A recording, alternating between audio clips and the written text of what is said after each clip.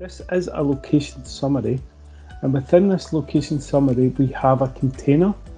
Within the container we have text, free text analysis, we have date, we have status, we have supplier name, category 1, category 2, initiative name and supplier search.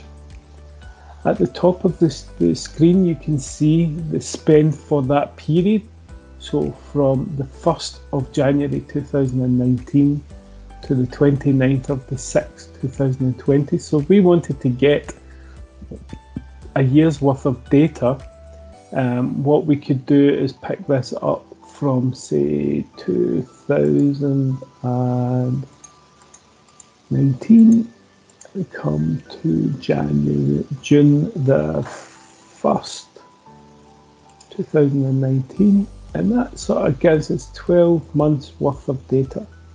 And what that tells us is for the last 12 months, the total spend is 110 million in this container here.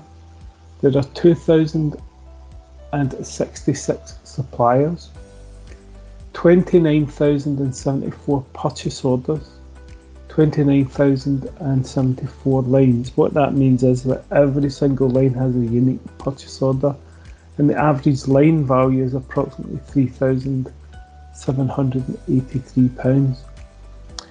If you then start to look within the container itself, we have a location map, we have a heat map, we have a cost center map, we have a spend by general ledger, and we also have a total account.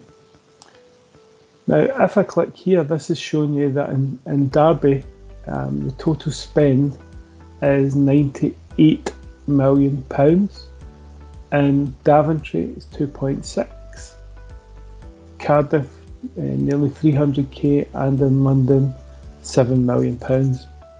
How that's broken up, so if I click on Derby for example, what that's showing you is the dashboard change, 98 million, 108 suppliers, and the majority of these suppliers are what we call manufacturing operations, which actually is telling us that these are related to direct materials.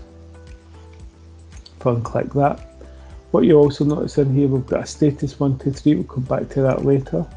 We have a list of all the suppliers, who they are, so you can actually search by supplier. You have a category 1, which is corporate facilities, human resources, information technology and production, and then within level 2, so for example, here, have a pick production, select all, put in production parts. What that then gives us down is a list of like camera, chassis, etc. We'll take that off, clear that. So let's talk about the heat map. Heat map, as you can see, is telling us here that we have 29 million is in microprocessors, 16 million in chassis. And this heat map, if I click on it, gives you a more detailed breakdown. It shows you up here on the graph 29 million, 53 suppliers, and we'll dive into that a little bit more detail. This chart here shows you the cost center, i.e. where are the costs being booked, who's responsible for them, and who is mainly the budget holder.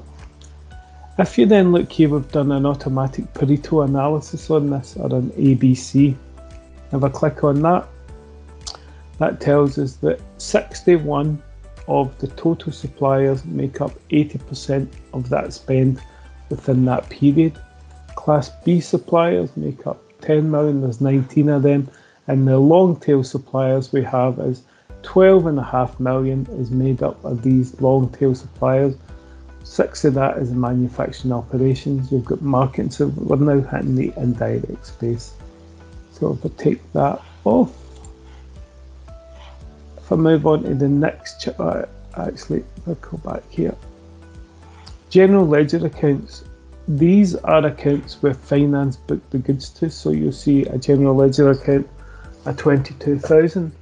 This is aligned to the chart of accounts, and this chart of accounts really gives us a breakdown of costs. It then gives us a breakdown of where they've been booked to, and in this case here, what it's telling us is that we've goods received, invoice received for our own production. So it's quite a very high level. So it's telling us that we've booked them in, but it doesn't give us more granular detail than that.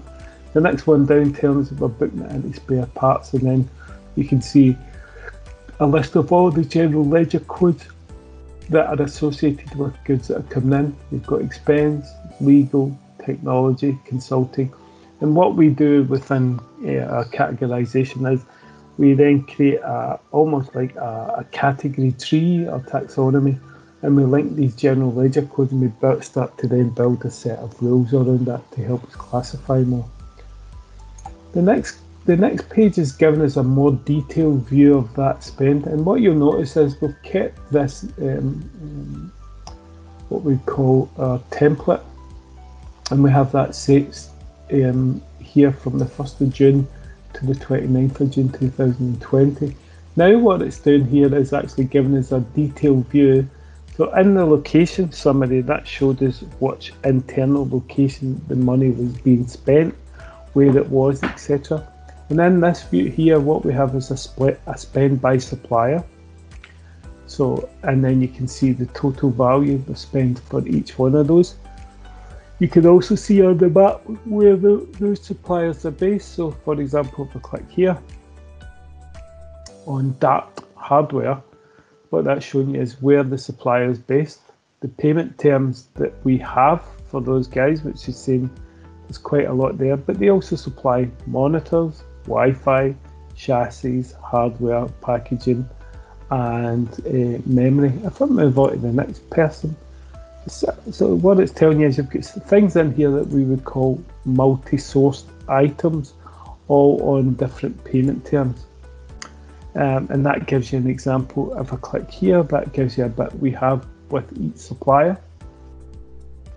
So as you can see, if I click on that, what you've got with them is about 300,000 to 400,000 pounds on average spend per month. And then we come in here, we've got a thing called categories. So you can see a level 1, we've booked it into, so saying a level 1 categories are production, category 2 is microprocessor, etc. And what you can see here is Dart hardware. We've got a thing here called material number. I'll come into that in a bit more detail. This one here is given us as the actual text from the PO. This is given as the date in which the goods were receipted, and the total value and the total number of lines within each one of those purchase orders. So for example, if I click on the word micro, what it tells you here is you get 53 suppliers that supply microprocessors. They've got different part numbers. So what you're trying to do here is understand the part numbers that you have for each supplier. And we've got this functionality here where we can zoom up. And what I've done there is show that this Samsung Components has 3 microprocessors. Marco and Son has 3 microprocessors. There's the part number, there's the total spend. And we can start to drill down. If I click on this supplier here and I take the drill through option, so I can go drill through.